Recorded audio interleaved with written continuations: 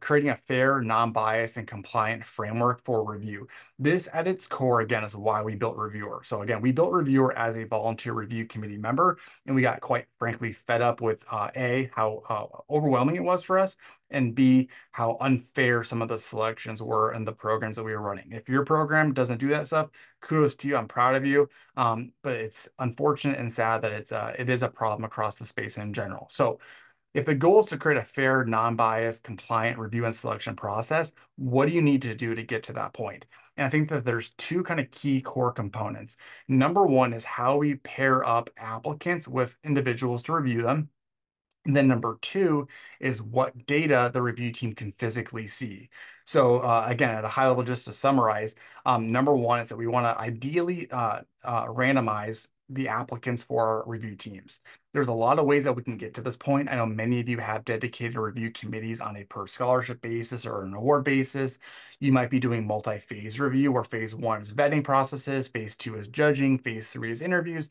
That really doesn't matter. You can still incorporate some of these components to each one of them, but I want to basically take your applicants and I want to randomly distribute it back out to your review team with kind of two things in mind. Number one is like, what is the number of reviews that each applicant should get to make sure that you know, have enough variety to make fair decisions? Number two is I also want to look into like, what is the workload capacity of your committee members? And if you don't know that, we have to be surveying them, right? We have to know on average, like how long does it take you to fill out a score sheet and evaluate an applicant? How many do you feel comfortable doing? I can't even believe I'm about to say this. We have a client that before working with us had 900 essays for a scholarship program, and they had a team review each of those 900. I don't even know how you can physically decipher I don't know how you can read that many, but how do you compare number four to number 897, right? And so we have to figure what that out looks like.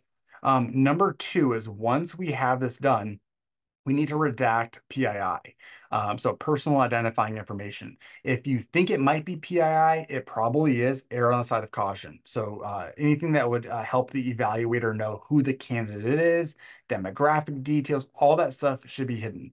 I also want to note that also if you're collecting a bunch of content in your submission form for record keeping purposes that isn't relevant to review and selection, redact that as well, right? The idea is to lower the barrier for your volunteers as well. So if they don't need to see it, just don't show it to them. I do want to kind of point out a very, very important thing that I'm going to come back to in a second is that if you are going to randomly distribute submissions to your committees, that typically implies that not every applicant is reviewed by the same people. That presents a tremendous challenge in the sense that you might have some evaluators that are stricter than others. And if that is the case, we have to be able to identify that. So I'm going to come back to that. Here's another trend here in just a few minutes. Before I show you how to do this in Reviewr, I also want to talk about the next piece of this, and that's broadening the evaluation criteria. 3 years ago, most of these programs, awards, grants, and scholarships would give their evaluation committees a scorecard, and they would say, assign a point value on a scale of 1 to 10 for this, 1 to 5 for this. They might even weight the scoring, and that's fine. The problem, though, is that judges very easily get bogged down in numbers, right? So like, what's the difference between a 7 or an 8? And as that point scale grows, like what's the difference between a 16 and an 18? And so there's some things that we want to kind of look into. It also depends on the type of program that you're offering. But how do we start to look at like what your scorecards visually look like? And I think it needs to be more of a direct reflection on the mission and vision of your organization. You're launching this program for a reason. You're asking your candidates to submit content and deliverables for a specific purpose. It's okay to weight them and put a stronger emphasis on certain components that are more relevant to why you're selecting these people. A really good example is in a scholarship program, you're likely collecting three key pieces of data. Academic information, ideally community information as well. So things like volunteer opportunities, clubs that they're in. And then number three is that you're collecting personal stories and essays. I don't know. I graduated high school in 2008. I know I'm not old, but I'm also not young. I thought school was kind of hard. I hear people nowadays getting like 4.3 GPAs left and right. So if that's the case, then grades are kind of out the window because everybody's getting good grades. And so how do we start to differentiate one candidate from the next? And that's where we can kind of really get into things like essay writing and impact statements, and let's weight them higher.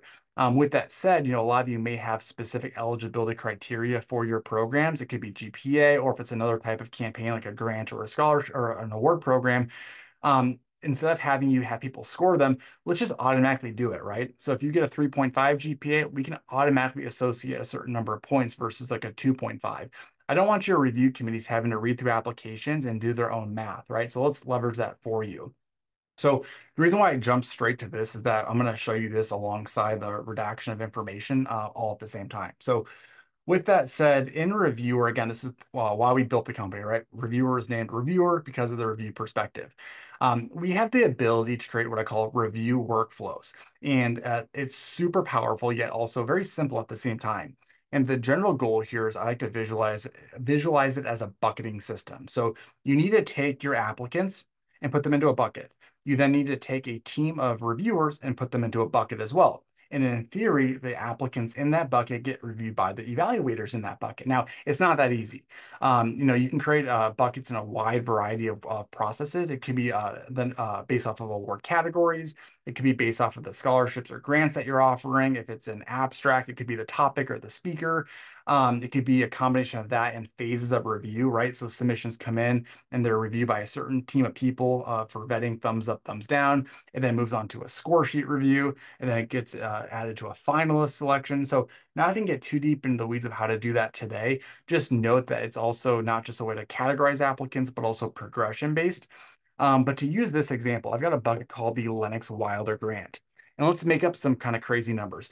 Let's pretend that we have, 350 applicants who applied to the Lennox Wilder Grant, and I've got a whopping over here off to the right, 6 people who are in charge of reviewing them.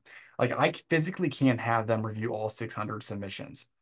So what's really cool about this is automation. Number one is that as an applicant comes in, it'll automatically drop them into whatever bucket that they correspond to if we know that. Number two is that you can then fill up your bucket with a review committee. Once I open my buckets up, it actually shows me some pretty cool things. So it'll show me a listing of all of my applicants. I know this is a high level example. There's only 6 applicants in this bucket, but it shows me both all of my applicants as well as who the potential evaluators are. I stress on that because just because you're an evaluator in that bucket does not imply you're going to be reviewing everybody. So what you can do is you could say, well, for the sake of fairness and compliance, I just want my applicants to get reviewed exactly 3 times, no less, no more. Or on the flip side, or in conjunction with, maybe you want to say, I want my review team to review no more than 15 people because they just don't have the bandwidth to do more than 15, but they have to do at a bare minimum 8. So you can actually bulk select your applicants in the system, and then you can auto assign them out. So I can say in this example, give every applicant to no more than 6 evaluators, but no less than 4. And then boom, the system will take your submissions and equally and randomly distribute it out to your team for review. Now, with that said, you need to have overwrite ability. So I like to see in our scorecard systems or in the selection tool, a recusal process, right? Ideally that we can get ahead of that early on in the pairing.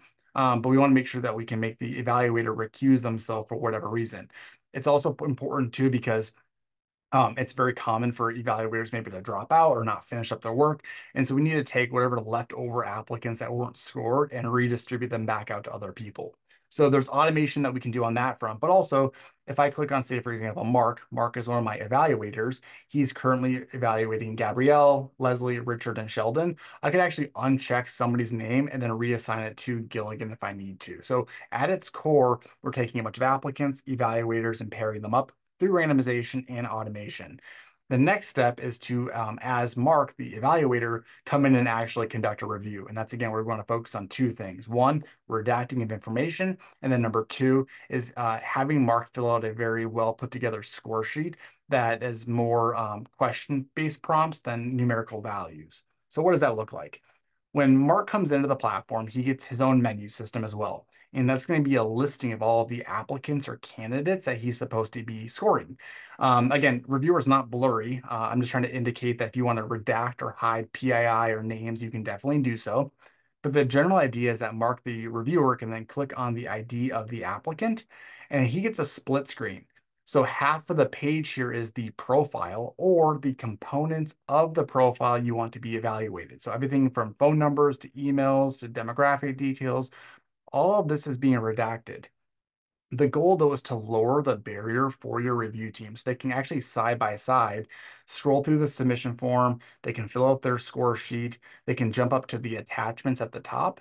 You can see that I have a bunch of deliverables that have been uploaded. I can press view. You'll notice that those uploads actually embed themselves right in Reviewr. So it could be PowerPoints, PDFs, spreadsheets, photos, videos, you name it. We talked earlier on about references, or if it's an award program, maybe you want the evaluator to also see the nomination that was filled out on behalf of the nominee. I can jump up to my supplemental forms. I can see a listing of all those additional deliverables. I can click view. And again, here's Ann Perkins. She submitted this reference letter or reference template, I should say.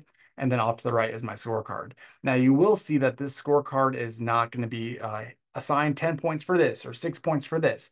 Instead, we have really well thought out questions that align with the mission and vision of the organization that actually pair up one-to-one with the submission form.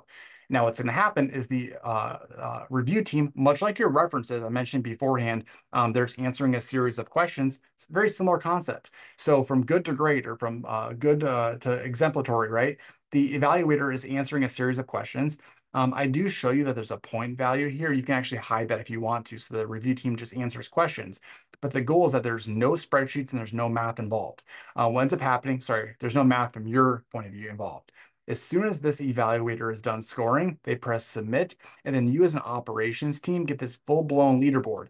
And it shows you on a per program basis or per phase basis, all of your applicants, the individuals that review them. We give you total scores, we give you averages, and then you can use this to make data-driven decisions off of the results. Now, to jump ahead even further, you will see here a really good example. I got Mark here that gave this a score of a 12, and Judge Judy gave it a 31. Like, that's a pretty massive difference between scores. So then the question comes into play. Did Judge Judy just score this really, really well? Or did Mark, the judge that gave it a 12, just really hate it? Or what if Mark just never gives higher than a 15 and a 12 was actually really, really good? If that's the case, we got a big, big problem because now we have an applicant being penalized because we have an evaluator who, traditionally speaking, is a bit more strict than others. So that kind of brings us into one of the last things that we're going to look at today, which is the normalization of results.